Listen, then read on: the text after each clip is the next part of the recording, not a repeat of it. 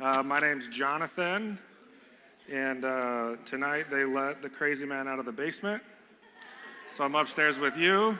It's good to be with adults praising Jesus for a change. So not that I don't enjoy praising Jesus with your middle school and high schoolers. It's a blessing and a privilege. So welcome. If this is your first time at Gravity Church, we're going to lock the doors. No, just kidding.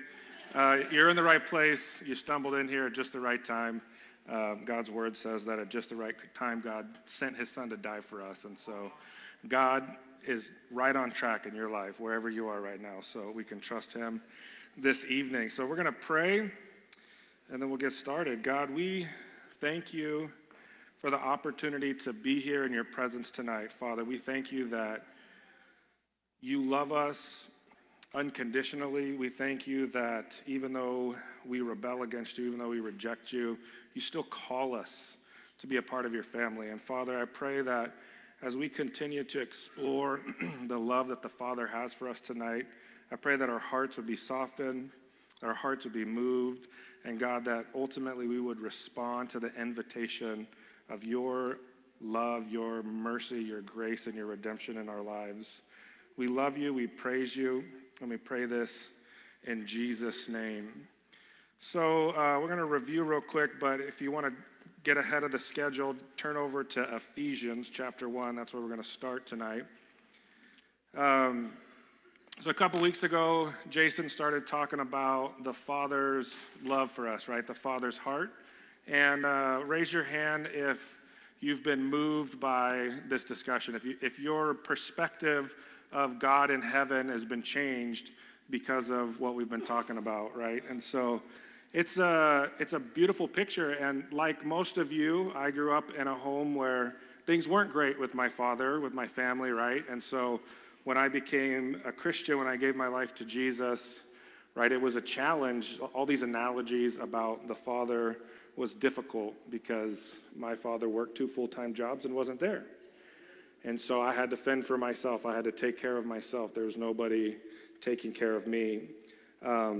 And so this process of understanding who God is, who he says that we are, and how he calls us is really, really important, like Jason's been talking about. God wants us to be a part of his family, right? We started a couple weeks ago talking about how God calls us to be a part of his family. And then we looked at how Jesus himself explained to the people that we are so valuable, each and every one of you are so valuable that you're like a precious coin that gets lost, and he goes searching for it, or a sheep that's part of a sheepfold that gets lost, and he goes and looks for it. And every single person that gets lost, he does that. And then we looked at how God receives us back. So as we're, knuckleheads out in the world, raise your hand if you're like me, right? I love preaching at Gravity Church because there's real people here, honest people, right? And as we go out in the world and make a mess of our life, God, when we come back, he's not vindictive. He's not there to beat us up, right? He welcomes us with open arms. And so Jason talked about adoption, right? How we're adopted into a family. Our family on earth is most of us, right? If you're here at Gravity Church on a Saturday night, our families are broken, right? And we've experienced pain and suffering, but we've been adopted into a family that's different.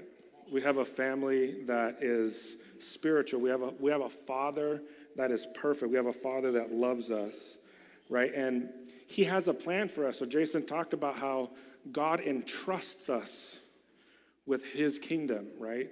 We're not just laborers in a field, right? We've been given dominion. We've been given authority. We've been given something to do. And from the beginning of time, he had a plan for us, and he trusts us, and he gives us something to do. And so that's our Father. We have a Father that loves us, that searches for us, that runs after us, that welcomes us back with open arms. And we have a Father that entrusts us with his creation, with his world, right? With his children. He entrusts me with his daughter, my wife, Becky, right? He entrusts us, and that is a wonderful Father, unlike many of the fathers we've probably had here on earth. And so we're going to keep talking tonight about the Father's love.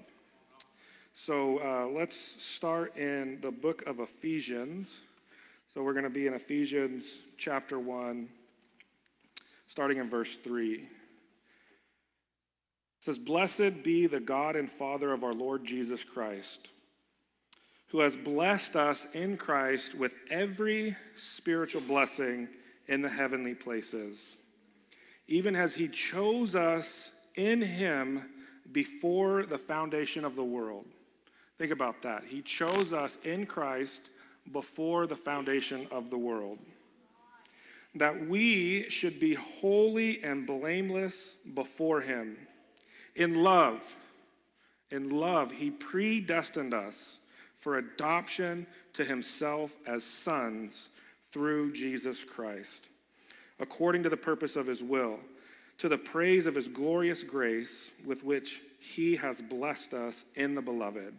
In him we have redemption through the blood, the forgiveness of our trespass, according to the riches of his grace, which he lavished upon us in all wisdom and insight, making known to us the mystery of his will, according to his purpose, which he set forth in Christ, as a plan for the fullness of time to unite all things in him, things in heaven and things on earth. So Paul tells us that before the foundation of the world, before God created anything, he chose us. Right? He knew you before the earth was formed, before that little moon was circling around the earth. He knew you, and the Bible says from the very beginning, he chose you. He wants you to be a part of his family, right? And he knew he's all-knowing. God is all-knowing. He knows everything across, he exists outside of time. And so it wasn't like he said, provisionally, I choose Jonathan. We'll see how he does in the first 20 years of his life, and then I'll make a final verdict, right? No, he knew that I would rebel against him. He knew all of the craziness that I would be involved in, and he still chose us, right? And it says that in love, he predestined us for adoption, right? And we can argue after church about predestination, right? I don't want to argue about it with you on stage, but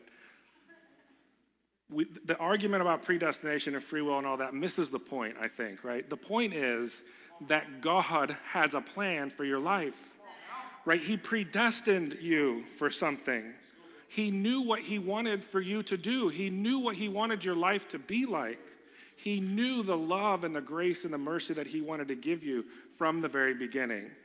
And so he predestined us to be adopted into his family, right? To be sons and daughters, to be co-heirs with Jesus Christ. And that's the love that he has for us. Paul talks about it again in Galatians. So flip back to, or not Galatians, sorry, Romans. I don't know what I'm talking about. Romans chapter 8. He explains some more of this idea that God knew us before the beginning of time. If you read, Romans is an amazing book. If you read like Romans 6, 7, and 8, it talks about how we pretty much screw everything up, right?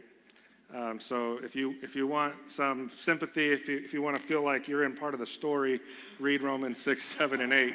Because there we are, making a mess of things, right? But God, in his grace and his mercy, he comes and he sorts it out. And so Romans 8:28, he says, "And we know that for those who love God, all things work together for good, for those who are called according to his purpose."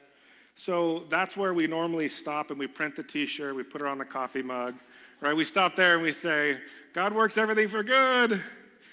I'm going to get the job. My girlfriend's going to marry me. My finances are going to be amazing, right? I'm going to be able to buy the house.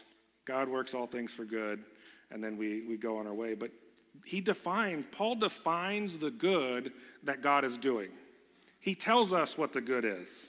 And this is what it is. So he says in verse 29, "For those whom he foreknew," right? That's what we've been talking about. God chose us before the world was created.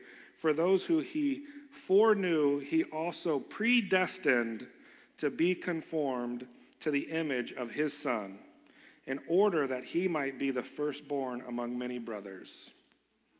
And those whom he predestined, he also called, and those whom he called, he also justified, and those whom he justified, he also glorified. So God foreknew us, and he predestined us, but he didn't just predestine us to have a good car and a good job and a happy marriage, right?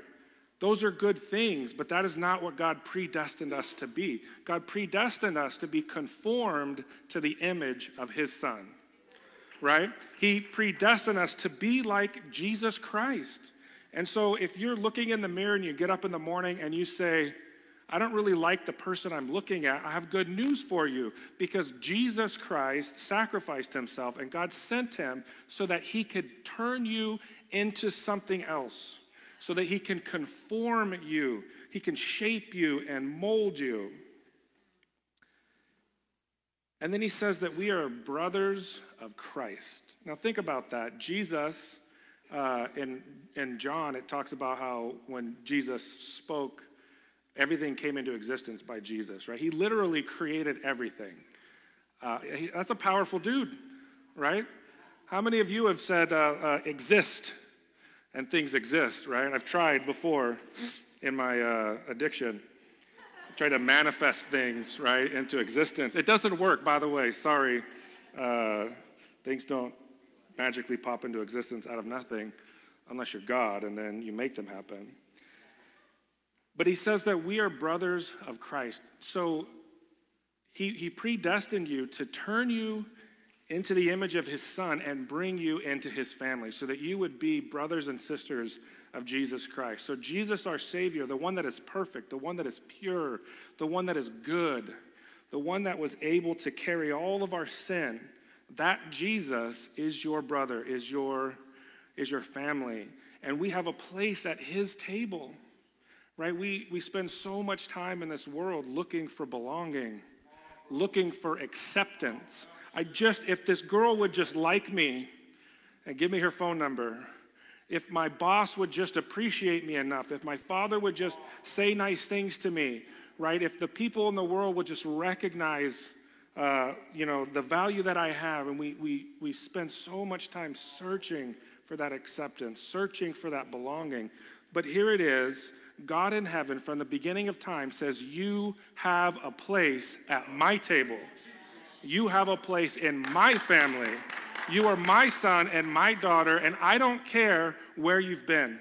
I don't care what you've done, and I don't care what people have done to you, because I am shaping you. I am conforming you into the image of my Son, Jesus Christ. And that's a beautiful picture, because we have a place, right? If you're looking for a place tonight, you have found it. Your place is at the table of your heavenly Father who loves you and sacrificed his Son for you and is creating a space for you, right? And it says he has a name for you, and he's going to give you a new body, and he's going to create a new heaven and a new earth. He's making things new for us. You have a place in Jesus tonight. So what does it look like? What does it mean to be conformed, right? What does that picture mean? Let's look at Jeremiah chapter 18. And he gives us a picture of this process. So God loves us. He predestined us. He foreknew us. He has a plan for us. He's calling us into his family. But he doesn't stop there, right? It says that he's changing us. He's conforming us. And the picture that he gives us is a potter shaping clay, right? Has anybody been to one of the pottery places in town where you go and you try to make a mug? It's actually hard work. I can't do it. Let's read Jeremiah 18, starting in verse 1.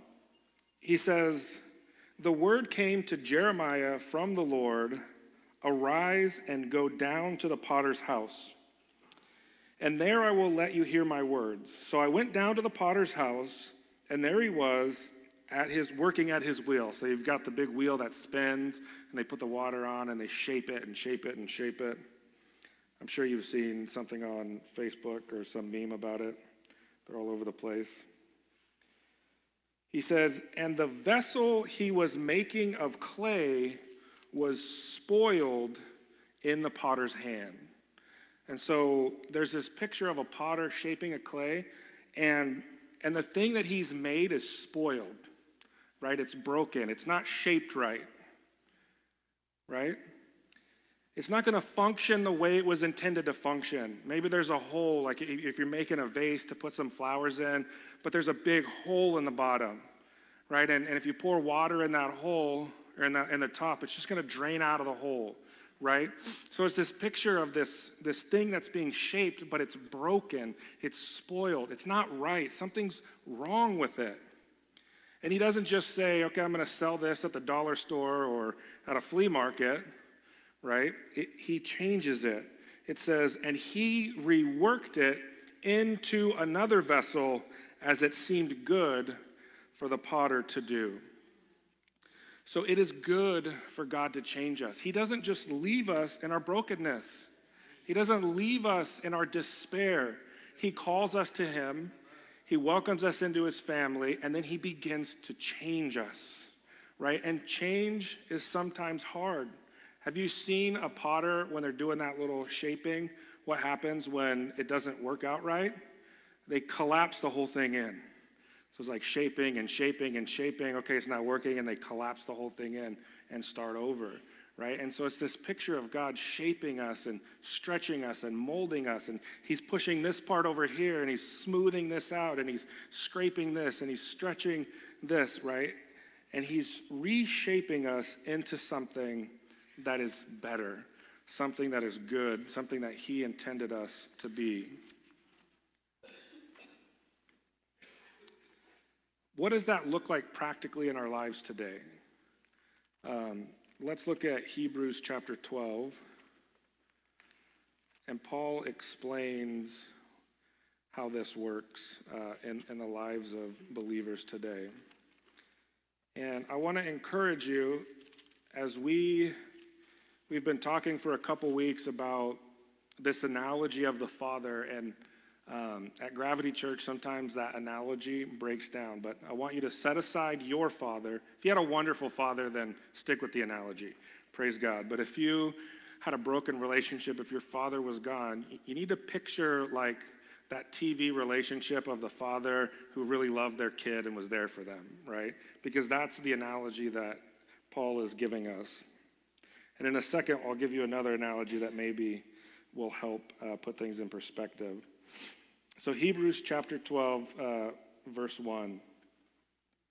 He says, therefore, since we are surrounded by so great a cloud of witnesses, let us lay aside every weight and sin which clings so closely, and let us run with endurance the race that is set before us, looking to Jesus, the founder and perfecter of our faith, who for the joy that was set before him endured the cross, despising the shame, and is seated at the right hand of the throne of God. Consider him who endured from sinners such hostility against himself, so that you may not grow weary or faint-hearted. In your struggle against sin, you have not yet resisted to the point of shedding your blood. And have you forgotten the exhortation that addresses you as sons? So picture a wonderful father, a loving father that cares about every aspect of your life. This is the father that he's talking about. My son, do not regard lightly the discipline of the Lord, nor be weary when reproved by him. For the Lord disciplines the one he loves. He disciplines the one that he loves. Jason talked about the difference between discipline and punishment, right? He's not talking about beating us down. The Lord disciplines the one he loves and chastises every son whom he receives. It is for discipline that you have to endure. God is treating you as sons. For what son is there whom his father does not discipline? Listen to verse 8. If you are left without discipline in which all have participated, then you are illegitimate children and not sons. Think about that for a second. First of all, discipline is love, right? This is the conforming process. This is what it looks like. God comes to us and he says, I'm going to change you. And the way that he changes us is by giving us the Holy Spirit. We're indwelt with the Holy Spirit, and he begins to convict us of our sin. And he says, okay, I want you to begin to change. I want you to start surrendering these areas of your life to me. He disciplines the ones that he loves. And verse 8 says that if God wasn't disciplining you, then you would be an illegitimate child, right? Without discipline, we're illegitimate children of God. And so it's very important that we accept the discipline that God has for us, right? Because that is the way that he shows his love. It's the way that he conforms us into his image. Now you might say, John, I thought God is love and God accepts me as I am, right? God loves us. The Bible does say that God is love. That's true. God welcomes us as he is, right? But he loves us enough to change us, right? Welcoming us into his family isn't the same as accepting our behavior. The Bible says that while we were still sinners, Christ died for us. While we were yet his enemy, he went to the cross for us, right? The Bible isn't telling us that we should be enemies of God. The Bible isn't telling us that we should be sinners. It's saying that God welcomed us into his family despite the things that we have done. He loves us. He invites us, but then he begins to change us. He conforms us into the image of his son. He wants to make you whole, right? He doesn't want to just welcome you in and say, stay in your dysfunction. When I came to this church 11 years ago, I was broken. I was addicted. I was strung out. I was anxious. I was depressed, and I was suicidal. I was done with life. I was at the end of my rope. I was a lunatic. I had been on every single anti-medication you could think of, antipsychotics, antidepressants, anti-anxiety, mood stabilizers. I had been on it all. The only thing I didn't do was let them shock my brain, right? And I came into the church, and I experienced the grace of God. And what kind of father would see me bowing and kneeling at his altar and say, I'm going to leave you like that? He doesn't want to leave you broken. He sees that the vessel is spoiled, and he wants to change it. He wants to conform you into the image of his son, and that is beautiful. I need a volunteer. Will you come up for a second? I want to give you another analogy. Did you play basketball when you were younger? Good, that's better. So here you go, this is for you. What is that? That's a basketball. So if you can't see, so I have my sports athlete here, and she's gonna learn to play basketball, and I'm gonna be her coach, right? And so the first thing I'm gonna do as your coach is to tell you to get a real basketball, because that thing's pathetic. But anyways, that's what we have. Yeah, just good, just that we're going to start off good. All right, so do you know how to do like a free throw? Okay, so hold that pose, right? Now, okay, now, that's probably not the greatest free throw pose. Let's just be honest, I'm sorry, right? Now, what kind of coach would I be if I said, yeah, just go ahead, bye?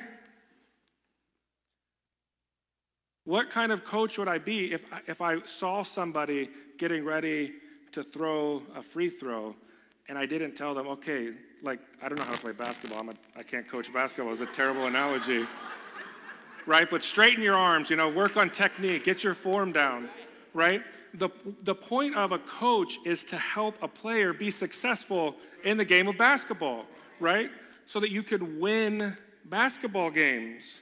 And a coach would be a terrible coach if he saw you just slouching around, just kind of, whatever, and he didn't come and say, okay, like, we're going to work, we're going to train.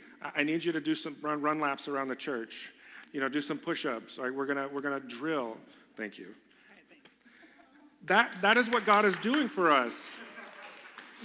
And so if you had a difficult father, if you had a difficult family, maybe think about God in this term, right? As somebody that wants you to be successful. He wants you to fulfill the purpose. He wants to conform you into the image of his son. And the way that he does that is by changing you, is by shaping you. And sometimes it's painful, right? Sometimes it's difficult. We are sinful people. And we're involved in all kinds of craziness and sin, and it's difficult to let go of that. And sometimes we're challenged, but it's for our good, right? It's for our good. He wants us to grow. He wants us to be like Jesus. He wants to perfect us. Let's look at 1 John real quick.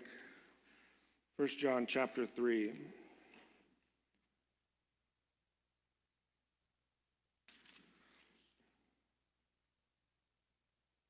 He says, "See what kind of love the Father has given to us, that we should be called children of God, and so we are.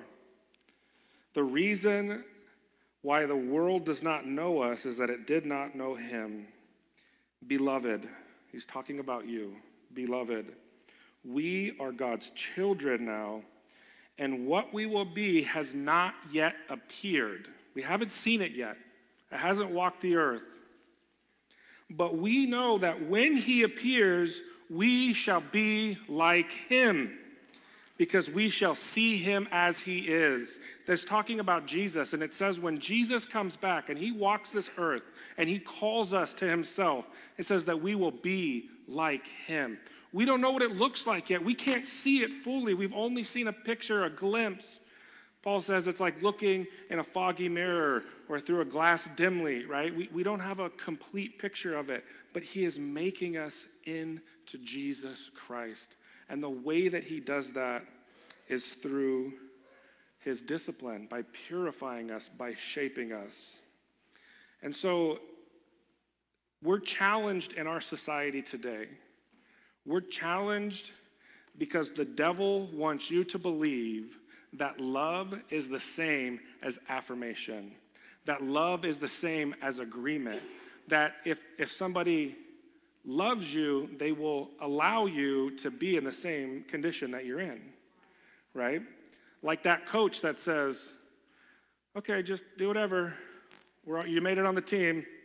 We'll see you at the banquet," right? Why is it that the devil wants us to believe this? There's two reasons. The first reason is because he wants to divide us. He wants us to hate each other. He wants us to think, if you don't accept my brokenness, then you hate me. He wants to drive a wedge in between us. But more than that, and this breaks my heart, Satan wants you to reject God's discipline so that you will be an illegitimate child of God. The reason he wants you to believe this, the reason that he causes so much division and so much bitterness and anger, and the reason that he's working so hard in our society to say that acceptance and affirmation is love, is so that when God comes to you and says, "Stop the way that you're living," you will reject him. He wants you to think that God hates you. He wants to think that God is a vindictive God up in heaven because he wants to separate you from your Father. He's trying to divide us. He's trying to create this separation. He wants to cut you off from the love of your Father. And he does it with a simple belief that love is acceptance. God loved me when I was running through the woods, praying to animals, doing drugs. God loved me when I was telling my best friend in high school that he was a stupid Bible thumper and trying to get drugs into his system without him knowing. God loved me when I was his enemy. Love does not equal acceptance. Love is what God has for us. Love says, "I want to change you. I want to make you new." It's the potter shaping us and conforming us and making us something better. And I believe tonight that there are many people that are in this situation where we've been rejected by man. We've been hurt by people who say, "You're not good enough. You're too ugly, you're too fat, you're too stupid. And we've lived in a church culture where we feel like we could never measure up. I could never be good enough for God to accept me. And that is a lie. That is a lie from the pit of hell. God loves you and he wants to accept you. He wants to welcome you into his family, and he wants to change you. He wants to make you whole and complete. So how does he do that? How do we deal with this belief that we're no good, we can never measure up? Paul gives us a roadmap in Ephesians chapter 6.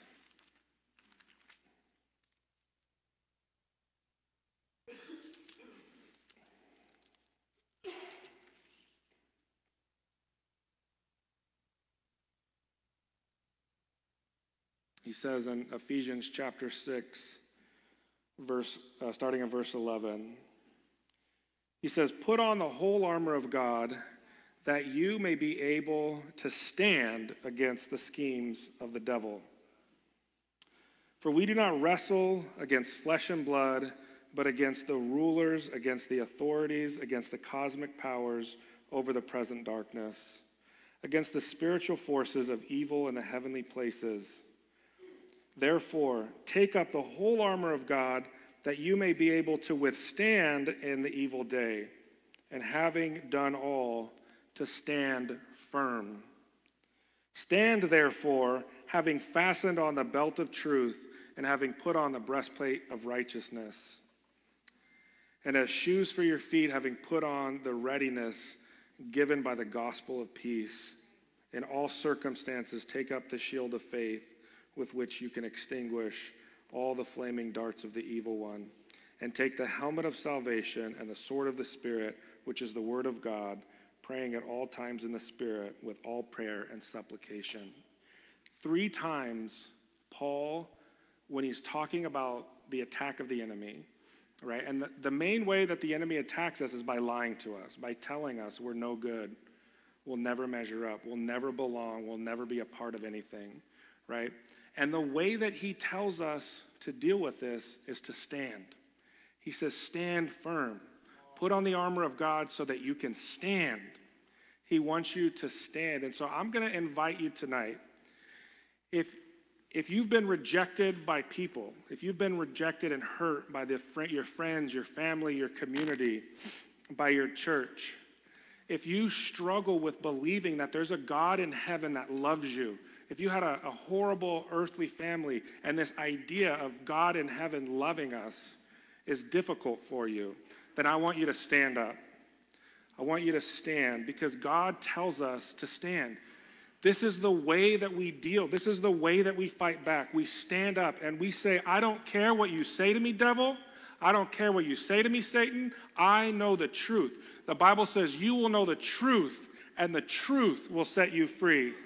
We stand firm. It doesn't say that we have to do anything magnificent, right? It says that all we have to do is stand. Stand firm. Put on the truth. Put on salvation and stand. Put your feet on the ground and say, I will not be moved by your lies. I do not believe what you are telling me. You are lying to me, and I see your lies, and I will stand. So that's the first thing that we do. We stand.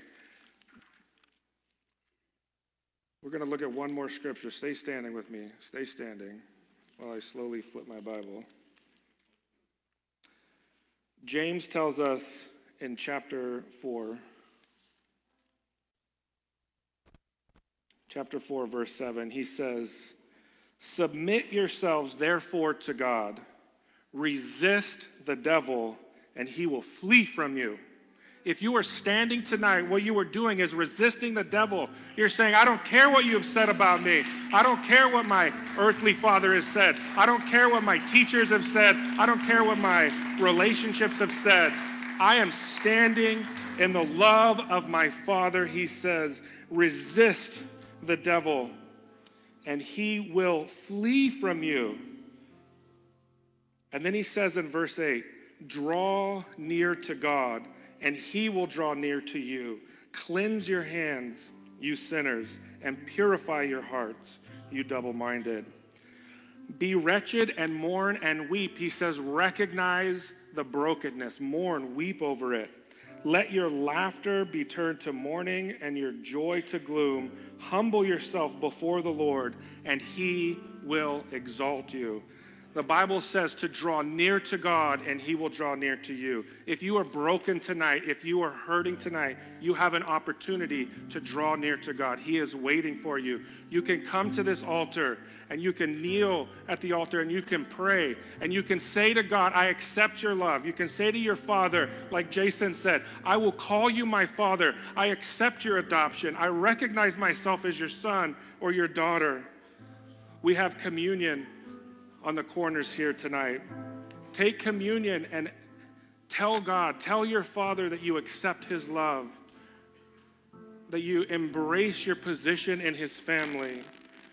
Reject the lie of the devil. Accept the love of your Father. Draw near to him tonight, and he will draw near to you, and he will take your brokenness, and the Bible says that he will exalt you in the name of Jesus. Father, we thank you tonight. We thank you that even though we're broken, that the story's not over. God, I thank you that even though we were enemies of yours, that we were rejecting you, that we were pushing you away, that you chose us. From the beginning of earth, before the foundations of the earth, you knew me, you predestined me. God, I pray that we would know that truth tonight. I pray that we would know the love that you have for us, a love that is eternal, a love that started before the beginning of time itself, a love that will carry on into eternity. I pray that we would know that love tonight. And I pray that that love would set us free from the lies of the devil. It would set us free from his schemes. God, I pray as we accept and receive and know the love that you have for us, that it would give us the courage to resist, to stand in your truth, to stand in the relationship that you have with us. Father, I pray you would bless these people, that you would bless them in the name of Jesus. Amen.